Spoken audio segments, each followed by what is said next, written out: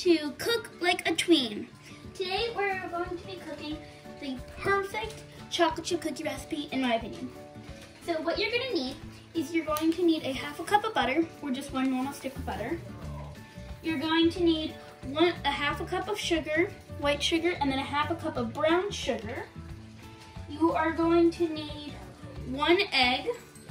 You're going to need 1 teaspoon of vanilla, which actually is a good hack because the cap is actually exactly 1 teaspoon. You're going to need a half a teaspoon of baking soda, a half a teaspoon of hot water. You're also going to need 1.5 cups of flour. And you're going to need 1 cup of chocolate chips or chocolate chunks. You're also going to need for tools a scooper, a hand mixer or a mixer with a whisk attachment, a large bowl, and last but not least, the baking sheet that is either lined with parchment paper or greased. And today I'm going to be using a recipe from allrecipes.com that I will link in the description down below. To start off, you're going to want to take your large bowl, mix together, cream together your butter and your sugar.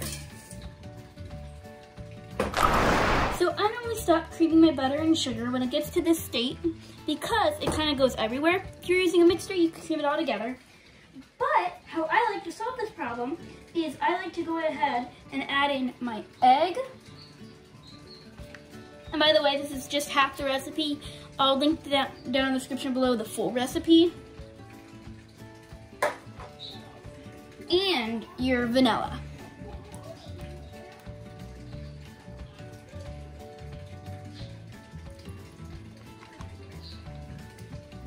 Then you're just going to want to go ahead and cream this all up together. The next thing you want to do after you've creamed this all together is you're going to want to take your baking soda and your hot water, and you're going to want to dissolve the baking soda into the hot water. So after you've dissolved it, you can just dump that in there, and you're going to want to go ahead and cream this all together. The next thing you're going to want to do is you're going to go ahead and add your dry ingredients.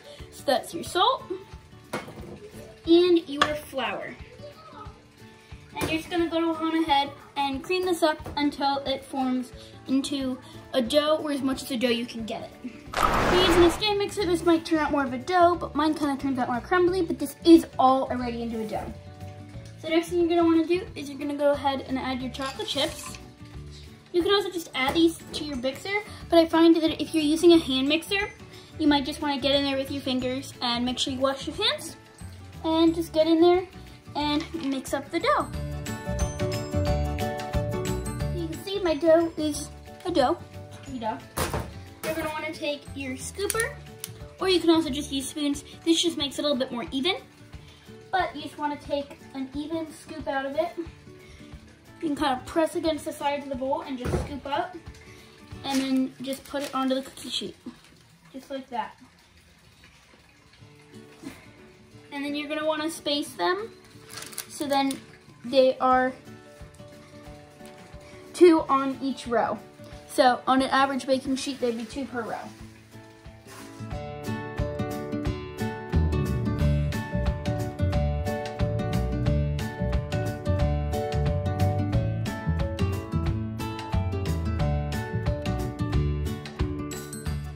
So now that you have 6, these are about 2 inches apart.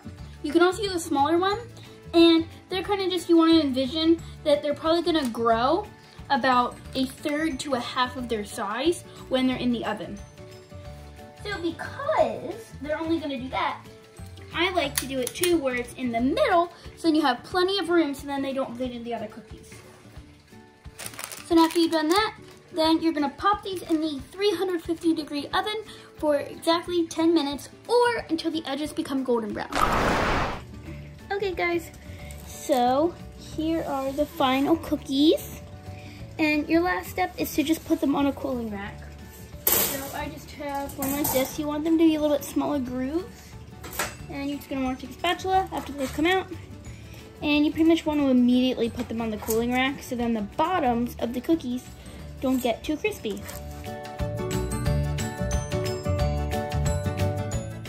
These are all the cookies put out on the cooling rack, and this is just so then they cool faster because the pan would keep them baking longer.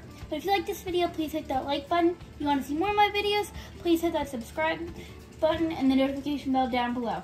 Don't forget to venture off to the beyond. Bye guys!